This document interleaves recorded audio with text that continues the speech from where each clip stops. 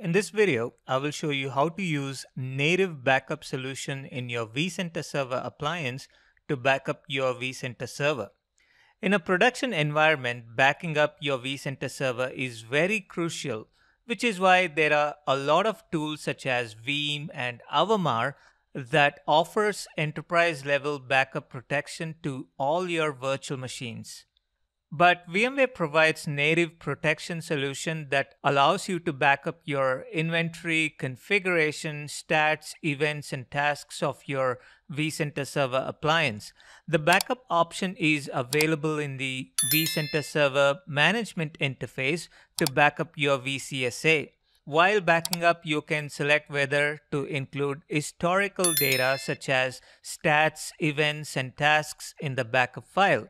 For recovery purpose, this backup would be useful if taken before activities such as patching or upgrade of your vCenter server, or any changes that can cause issues to your vCenter server. Just so you know, if you're running Vcsa, which is vCenter server high availability, then this native backup operation backs up only the active node.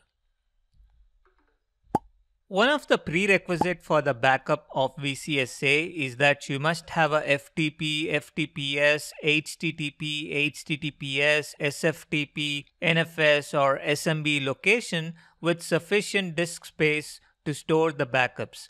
But for this demo, I will use a FTP location to back up my Vcsa. So I have a Windows file server where I'm going to install IIS role and FTP role service to create a FTP site. I've already logged into this file server using administrative privileges. I will open up Server Manager, click Manage, and click Add Roles and Features. Click Next on Before You Begin screen. On Select Installation Type with the option Role-Based or Feature-Based Installation selected, click Next. On the server selection screen with the file 01, which is my file server selected, I'll click Next. On server role screen, I will scroll down here and select Web Server IIS. On the dialog box that pops up, I will keep the option Include Management Tools if applicable selected, and I'll click Add Features. Click Next. Click Next on the Features screen. Click Next on the Web Server Role IIS screen. On the role service screen, scroll down and check FTP server and click Next. Click Install on confirmation screen. Wait for the installation to complete. And close the wizard when the installation has completed. So after installing IIS role and FTP role service, I will start by creating a FTP site. Back in the Server Manager, click on Tools and click Internet Information Services IIS Manager.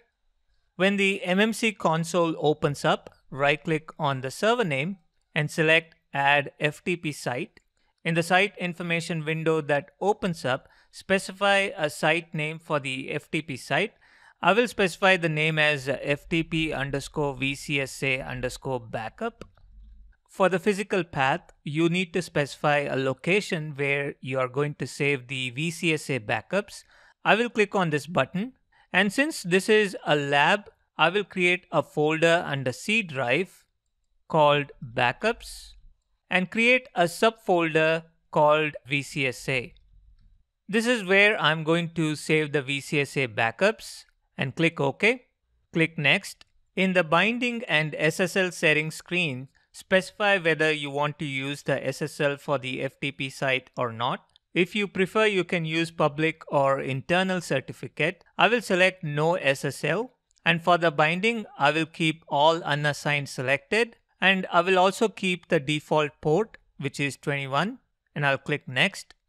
In the next screen for authentication, I will select Basic Authentication, which requires a username and password to access the FTP site. I've already created a local user account on this file server called FTP admin, and I've also made this local user account a member of administrators group so that it will have full rights to create the files in Vcsa folder of backups folder. Otherwise, you may need to create the appropriate NTFS permission to allow this user to create files under this folder. I'll click cancel and close this. I'll click cancel here and close this. And for the authorization under allow access to, I will say specified users, and I'll specify my local user account, which is FTP admin. You can also use an AD account if this file server is joined to Active Directory. Under permissions, I will say read and write and click finish. That's it. FTP site has been successfully created and started as well. To test this FTP site, I will open up Windows Explorer and I'll type the FTP IP address and I'll type my FTP username, which is FTP admin, and the password, and click on log on. I don't see anything because there is nothing in there currently, but if I create a text file, let's say I go back to my home directory. If I create a text file, I should be able to see in there. Let me refresh. Yep, there you go. All right, the next step is to back up the Vcsa. So I will open up a browser and navigate to the vCenter Server Management interface, which is https 192.168.10.6:5480. I'll click Advanced and click Continue. I'll log in as root. In this portal, I will click on Backup. In here, you can also see an option to schedule the backup by clicking Configure. The backup schedule option is not available in the Vcsa 6.5, and to schedule the backup in Vcsa 6.5, you need to use bash scripting. So backup schedule is only available in Vcsa 6.7 and 7.0. I'll click cancel. I will click backup now and it opens up the backup now wizard. If I've already configured the backup schedule, I could use the same backup location and username from the backup schedule by selecting this checkbox, use backup location and username from backup schedule. I've not configured the backup schedule yet, so that's why this option is grayed out. Now enter the backup location details, including the protocol to use to connect to your backup server, the server address, the port number, and the backup folder, including subfolder to store the backup files. As I mentioned before, FTP, FTPS, HTTP, HTTPS, SFTP, NFS, or SMB are the supported protocols. But if you're using FTP, FTPS, HTTP, or HTTPS, the path is relative to the home directory configured for this service.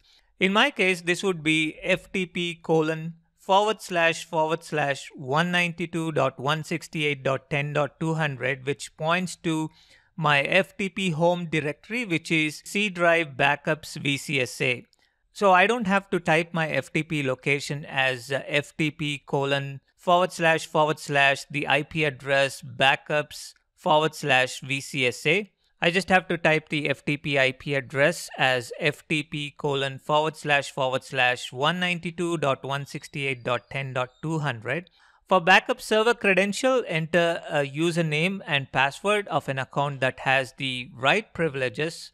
Also make sure that the username and password should only contain ASCII characters. I will type my FTP admin username and its password. You can optionally enter an encryption password if you want to encrypt your backup file.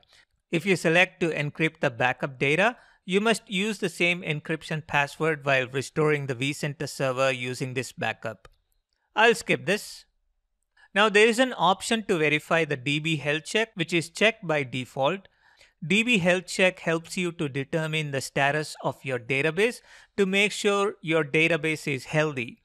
But the backup may take a little longer if this option is enabled. Like I mentioned before, you can backup stats, events, and tasks to backup your historical data from your vCenter server. If you don't need the historical data, you can uncheck this option. But I'll keep this option checked. This will also backup inventory and configuration by default, which is very important, and you cannot uncheck this option. It also shows the size of your backup file for both stats, events, and tasks, as well as inventory and configuration. Optionally, you can type a description. I'll skip that and click Start to start the backup process. Also, you need to make sure that the firewall is allowed to take the backup from your vCenter server to the file server. Now it will show the progress of the backup under the activity. Remember, this is just one-time backup that we did, but if you would like to schedule the backup, you need to click Configure. Alright, the backup has completed, and if I go to my FTP location, I can see the backup file of my Vcsa. Also, we should have our backup files organized in a per directory. The ones that have the letter M at the beginning of the folder name are the manual backups, and you will see the scheduled ones will have a letter S. If we browse the backup folder, you can see few .gz archives, which are actually dumps from your vCenter server database, events, logs, and etc. So this is how you back up your vCenter server appliance. And in case if your Vcsa has a problem and you would like to restore, then you need to use the same ISO with the same build that was used for the installation of Vcsa. First, you need to deploy a fresh new Vcsa appliance. In the installer screen, select Restore. Specify your backup IP along with the username and password. Select your backup and review your backup information to start the backup. In the phase 2 of Restore, you can again review your backup details. Alright, so that's how easy it is to use the native backup solution of vCenter Server to back up your vCenter Server appliance. I hope you like this video. For more videos like these, please subscribe to my channel.